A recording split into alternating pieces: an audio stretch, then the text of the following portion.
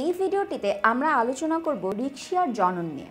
রিক্সিয়ার জনন দু ধরনের হতে পারে সেটা অঙ্গজ জনন অথবা সেটা যৌন জনন। তো অঙ্গজ জননের ক্ষেত্রে যেটা ঘটে, রিক্সিয়ার গঠনে আমরা দেখেছিলাম যে সেটা দেখতে অনেকটা এরকম, সেটা ফুলের পাপড়ির মতো একটা দেহ গঠন করে থাকে। তো যেটা হয় যখন অঙ্গজ জনন ঘটে তখন এরকম একটা ছোট অংশ,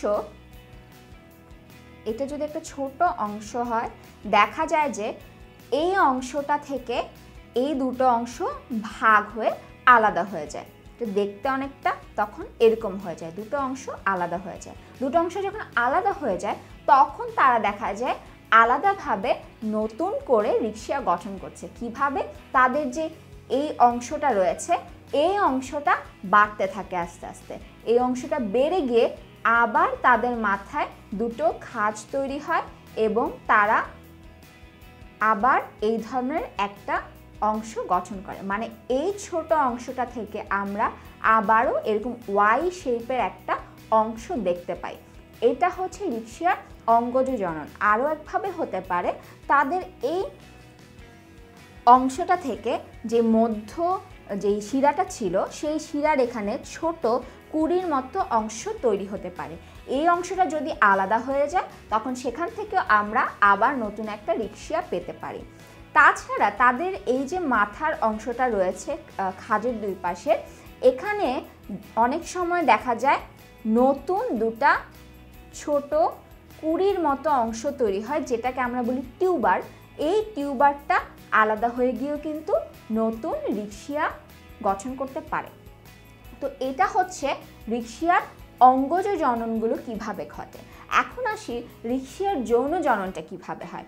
রিক্সিয়ার অভ্যন্তরীণ গঠনে আমরা দেখেছিলাম যে তার যে কোষগুলো রয়েছে ফটোসিনথেটিক অঞ্চল বা আত্তীকরণ অঞ্চলে, তার মাঝখানে একটা আর্কিগোনিয়া অবস্থান করছিল। যে আর্কিগোনিয়াটা থাকে সেটা হচ্ছে এরকম ফ্লাস্কের মতো একটা অংশ এবং দেখা যায় যে তার মাঝখানে এইখানে একটা ডিম্বাণু থাকে।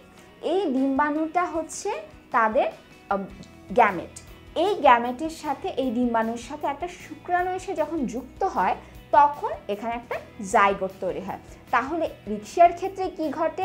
রিক্সিয়ার ক্ষেত্রে মূলত যেটা ঘটে সেটা হচ্ছে এই ডিম্বাণুর সাথে একটা শুক্রাণু এসে যুক্ত হয়। এবং শুক্রাণুটা কিভাবে যুক্ত হয়? যখন এই ডিম্বাণুটা পরিণত হয়ে যায় তখন দেখা যায় তাদের যেই ঊর্ধ্বত্বকের দুটা কোষ ছিল এই দুটা কোষ সাধারণত এই মাথাটা বন্ধ করে রাখে। যখন এটা পরিণত হয়ে যায় তখন ভেতরে এক ধরনের চাপ তৈরি হয়। চাপ তৈরির ফলে এই মাথাটা খুলে যায় এবং শুক্রাণু এখানে সাঁতার কেটে এসে এই অংশটা দিয়ে প্রবেশ করার পর এই আর্কিগোনিয়ার ভেতরেই একটা জাইগোট তৈরি হয় এবং সেই জাইগোটটা হয় হচ্ছে ডিপ্লয়েড। যে ডিপ্লয়েড জাইগোটটা তৈরি হলো সেই জাইগোটটা থেকে আরও কয়েকটা ধাপের পরে স্পোর পাওয়া যায় এবং সেই স্পোর থেকে পরবর্তীতে যেই নতুন রিক্সিয়া গঠিত হয় সেই রিক্সিয়াটার বডি আবারও আমরা দেখতে পাই হচ্ছে হ্যাপ্লয়েড। তার মানে হচ্ছে স্পোর তৈরির সময় একটা মিওসিস কোষ বিভাজন হয়, কিন্তু ডিম্বাণুটা কিন্তু হ্যাপ্লয়েড ছিল।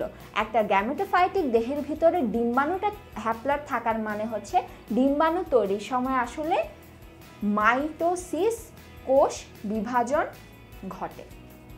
মাইটোসিস কোষ বিভাজনের মাধ্যমে হ্যাপ্লয়েড একটা অংশ থেকে আরেকটা হ্যাপ্লয়েড ডিম্বাণু তৈরি হয়।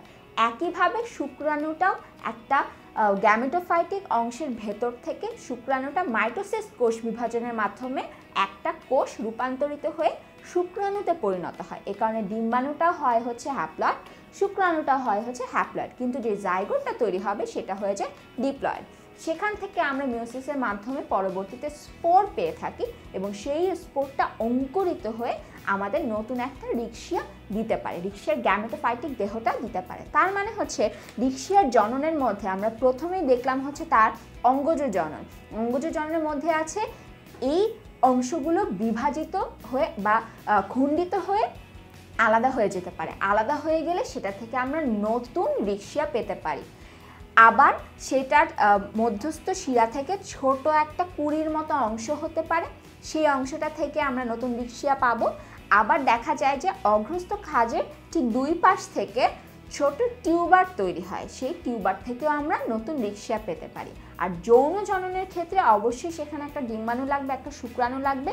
ডিম্বাণু এবং শুক্রাণু গ্যামেটোফাইটিক দেহের ভেতরেই হয় এবং ওই দেহের ভেতরেই যেই জাইগোটটা তৈরি হওয়ার কথা সেই জাইগোটটা তৈরি হয়, সেটা কিন্তু দেহের বাইরে হয় না। কারণ হচ্ছে এরা হচ্ছে উগ্যামাস প্রকৃতির। উগ্যামাস মানে হচ্ছে তাদের ডিম্বাণুগুলো নিশ্চল। ডিম্বাণু নিশ্চল হওয়ার মানে হচ্ছে আর্কিগোনিয়ার ভেতরেই আসলে তাদের জাইগোটটা তৈরি হতে হবে এবং সেখান থেকে পরবর্তীতে আমরা স্পোর পাই। স্পোরটা পরবর্তীতে রিক্সিয়ার দেহটাকে নষ্ট করে দিয়ে বা দেহটাকে কোনো একটা জায়গায় ছিদ্র করে তারা বের হয়ে যায় এবং পরবর্তীতে সেটা অঙ্কুরিত হয়ে আরেকটা নতুন রিক্সিয়া গঠন করে।